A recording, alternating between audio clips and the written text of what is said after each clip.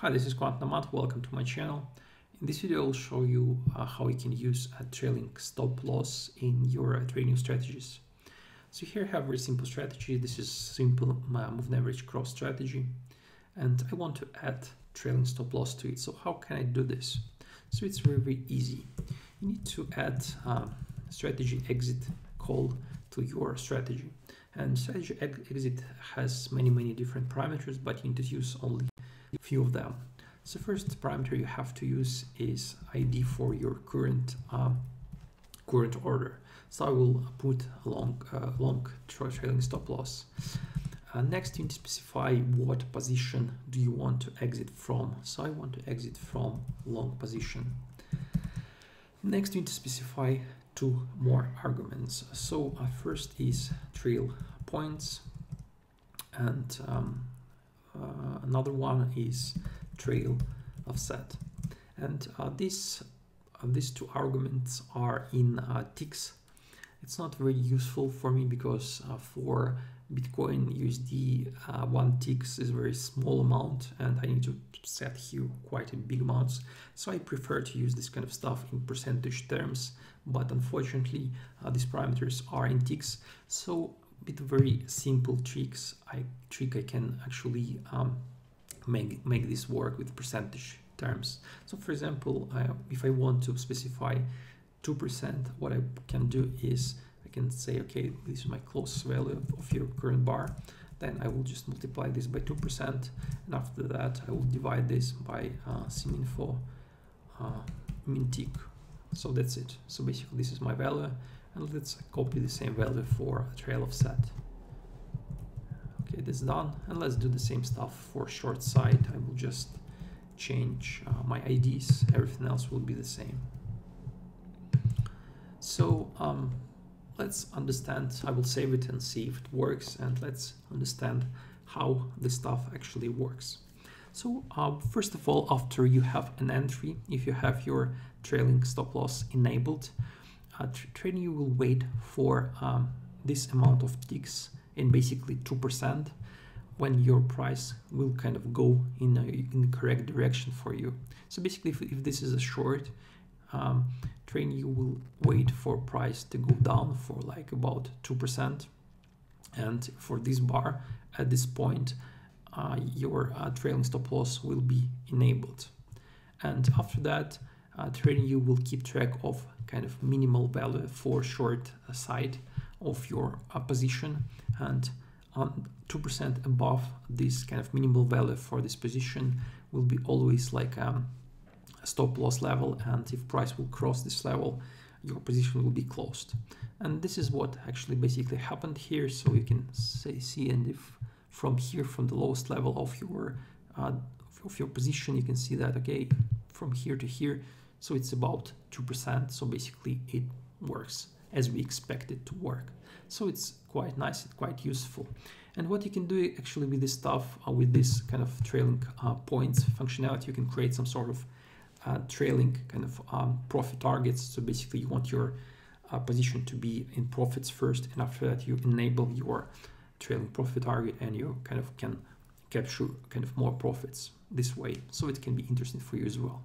So another thing you need to know about this trailing stop loss is that actually you can create trailing stop loss and specify not trail points but actually trail price. So you can actually compute absolute price yourself and specify it instead of trail points, and maybe this way it is more convenient for you.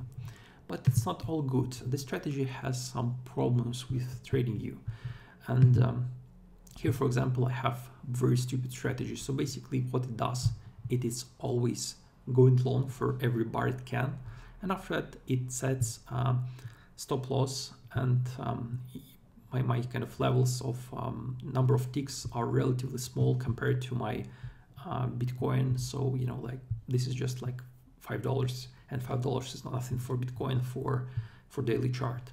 So let's add this to chart and see how this stuff actually works. And as you can see, the strategy becomes perfect. But why this actually happening? You can see that every time we enter position at open and we exit it almost at the top, and we can they're like, it's just unbelievably good to have like 100% profitable trades. So why this happening this way? So well, this is because TradingView treats open, high, low, close very simplistically.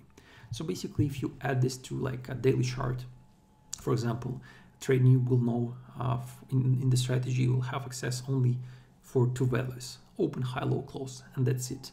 TradingView doesn't know what's going on inside the bar, and inside the bar things can go very different ways. So, and when kind of TradingView kind of computes strategies, it assumes that for example, for like green bars, it goes from like open to low, then to high, then to close. And so basically, if from high to close there is more than your amount of basically ticks you specify, you will always go get money. But this is not how it's happening. So here, for example, I have an example. This is November 29th, and here the same kind of the same stuff in 15 minutes bars. So as you can see, you can look at this stuff and you can understand that it's not just so easy.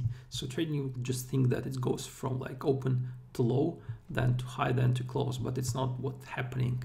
So basically, if you think about this kind of small profit target, stop loss level we actually did, you can understand that of course it will be hit somewhere here for the first kind of, I don't know, like the third bar probably, or even second bar of this day, but of course not here at the top, not here. So this is red bar, actually the level we exit our position, but it won't happen in reality because you can see that it's here. But we want your price just to go down, up like 500 points, $5, and then down $5. And of course this will happen very quickly for Bitcoin, but it would not happen at the top for sure. So be careful with this stuff. So try to use trailing stop loss only if you're kind of if your stop loss level is big enough, kind of bigger than the ATR for your stock or something like that. So if results seems just too good to be true, just be very careful. It might happen. This kind of stuff might happen to you. And if you see that your trailing stop loss exit your position just the same bar, you have an entry, be extra careful. This might not be really valid. So I think that's all about trailing stop loss in TradingView. Thank you for watching. See you. Bye.